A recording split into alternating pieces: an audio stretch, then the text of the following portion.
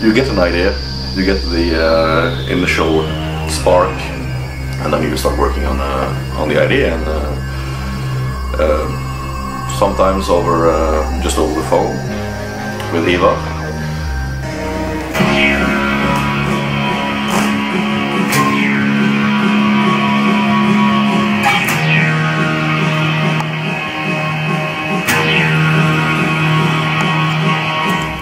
I hear stories of loads of bands go into a studio without having rehearsed for the new album at all, and even writing stuff in the studio. I really don't see the point of doing that. I mean, first of all, it's uncomfortable, it costs loads of money, and